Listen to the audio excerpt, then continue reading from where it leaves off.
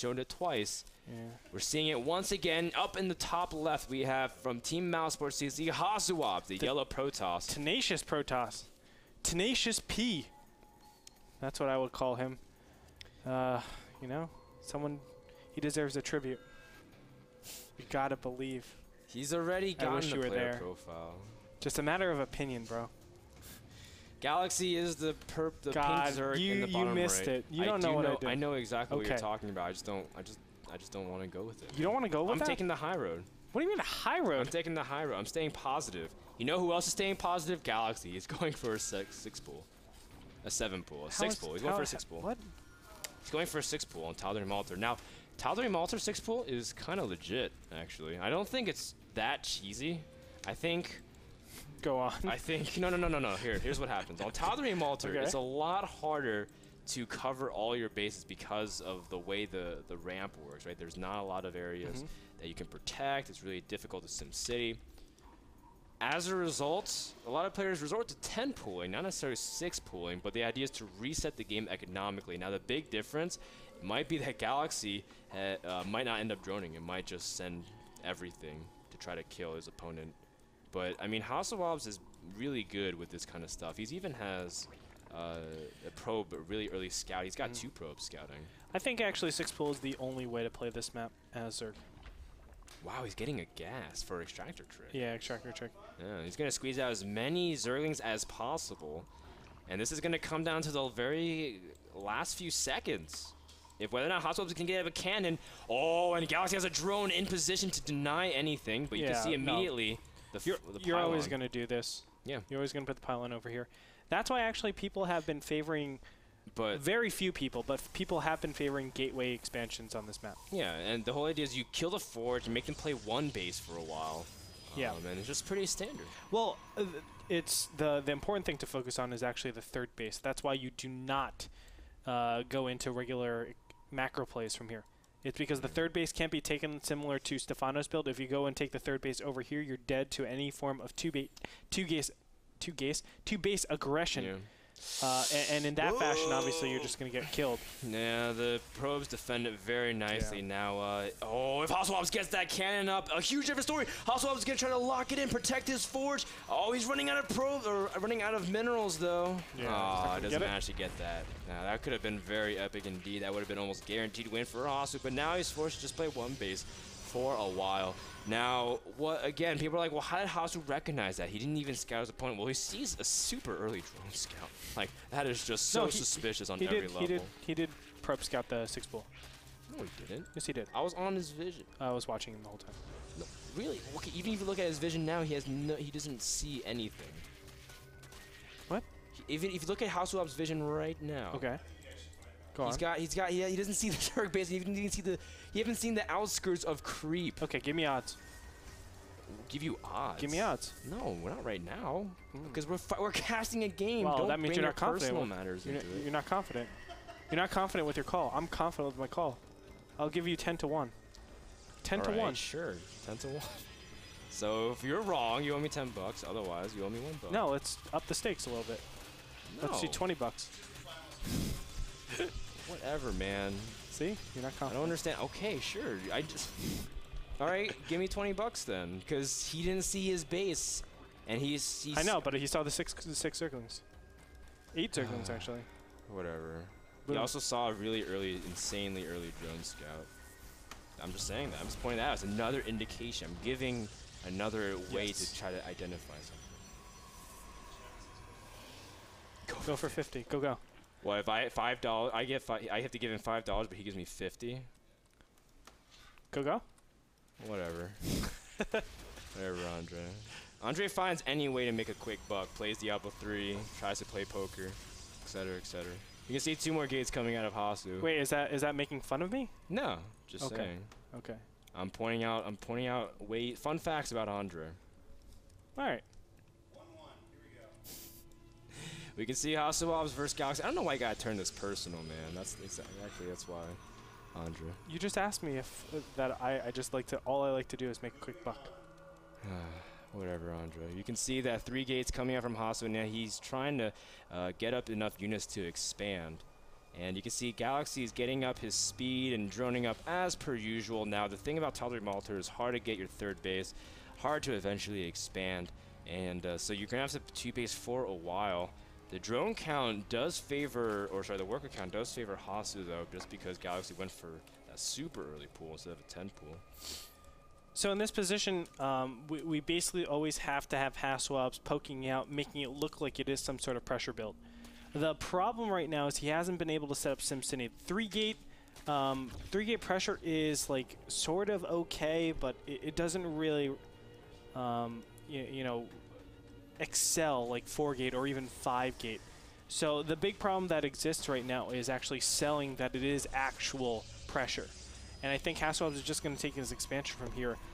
It's going to put him significantly behind. I think 2-gate pressure would have been the better way, not 2-gate pressure, but 2-gate play would have been actually the better way to be safe about this and take the expansion as fast as possible. That way you can just keep chrono boosting out units and you know, play from there.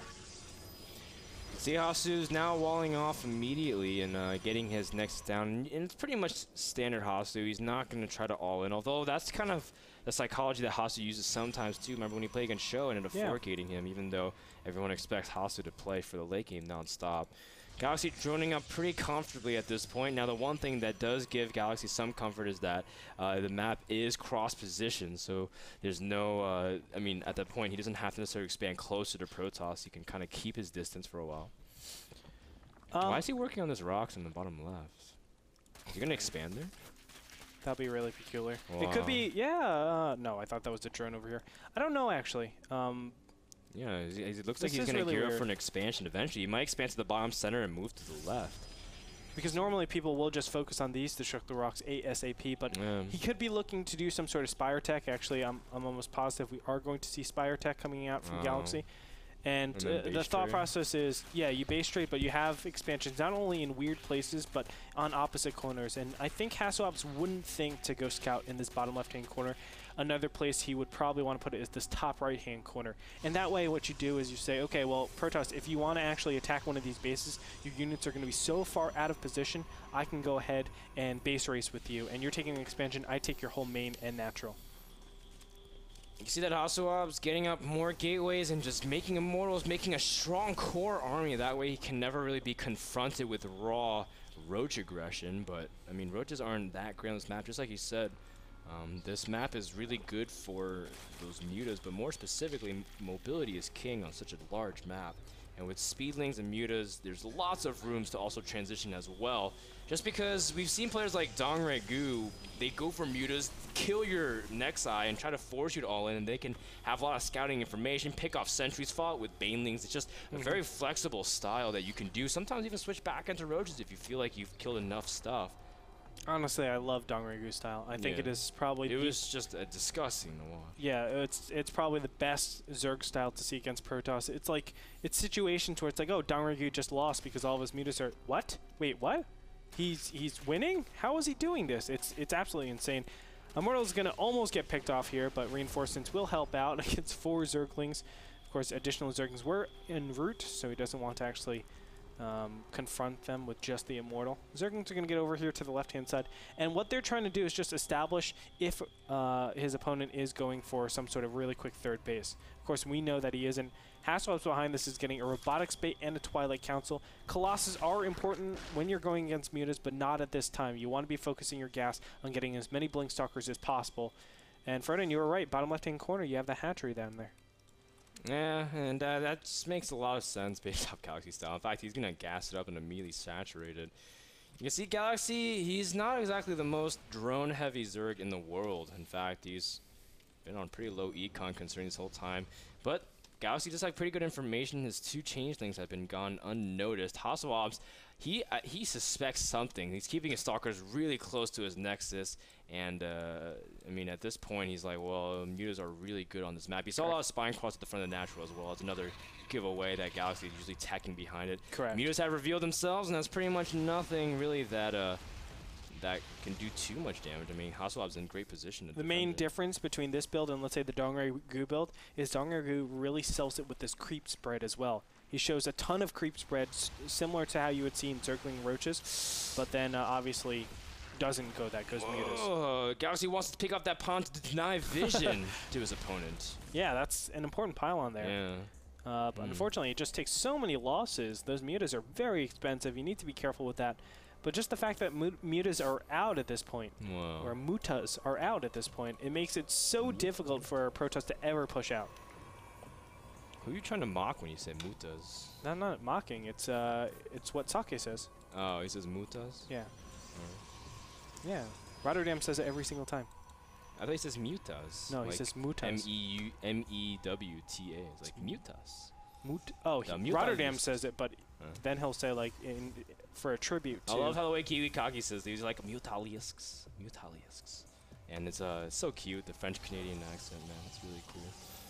And we can see that Galaxy is moving into the back, and this is really awkward SimCity to protect, really, with the Stalkers. But the Blink 4 does push back the Mutalisks, at least for now.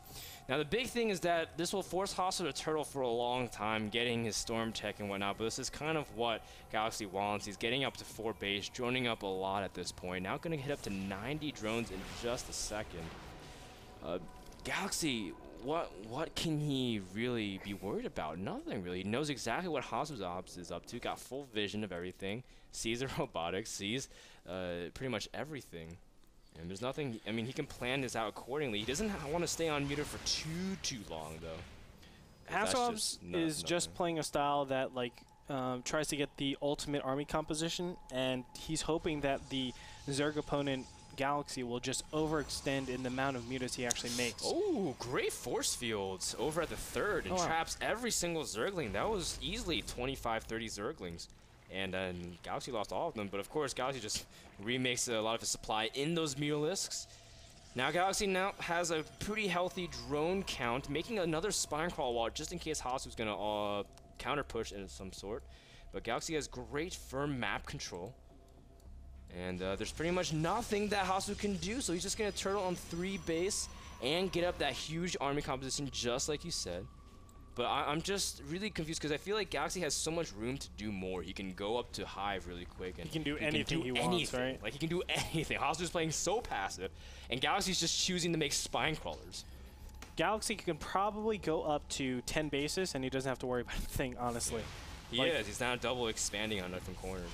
Which is so intelligent. I mean, that's what you should do when you realize, oh, my opponent has taken such a late 3rd base, and he's still not opting to push out. Let me go ahead and take advantage of that. And cut Muta production, actually. Just go 100 drones and just start banking like crazy. Now, the Mutalisks do dive the main, trying to eliminate some of those probes. HasuObs forced to evacuate. Back at home, lots of upgrades, and tech finally dropped for Galaxy. And there's more units there here, but their storms are waiting. And you can storm a huge pack of those Mutalisks, really putting them in the yellow and orange. Now, that means 3-4 more storms will really end those Mutalisks, but of course, Galaxy content with keeping the probe count low. Look how many workers killed, 22.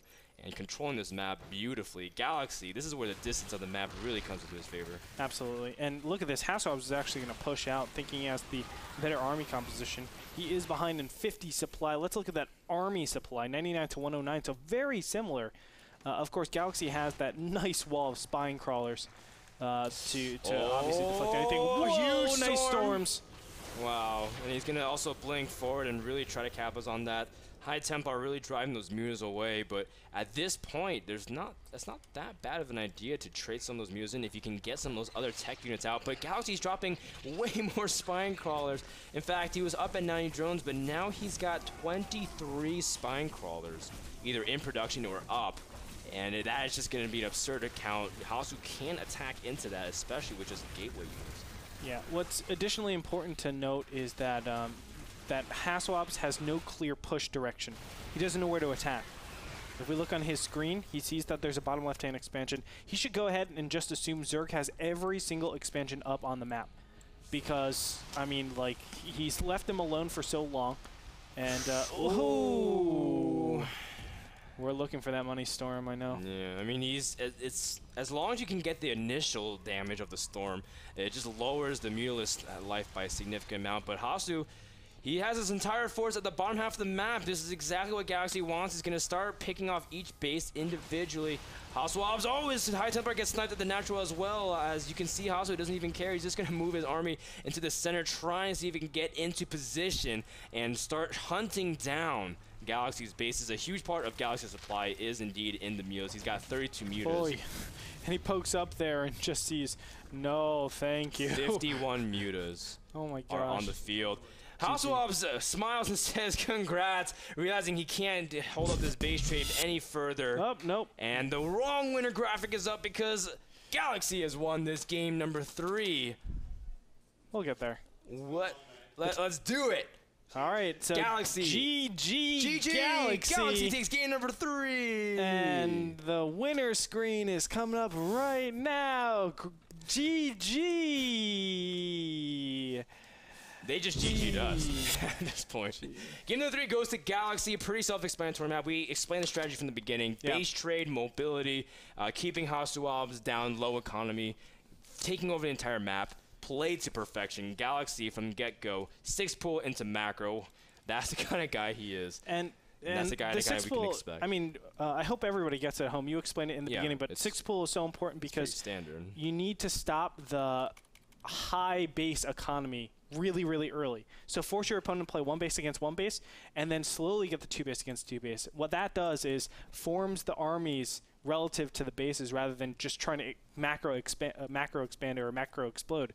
And that way you reduce the, I guess, the effects of that destructible rocks, because obviously you can't do the Stefano style. There's no good place to put the Stefano style, and you just obviously die from there on. What's so important too is that it's not only just because of like the way the map is geography, but because it's so hard for Zerg to take a third. And so from that point on, if you play 2 base versus 2 base, it's just really tough to kind of have that situation. So that's why it's a good build, and that's why it's a good game, and that's why we're going to thank iBuyPower, the PC company that powers NASL broadcast. Visit iBuyPower to buy your own pre-assembled PC.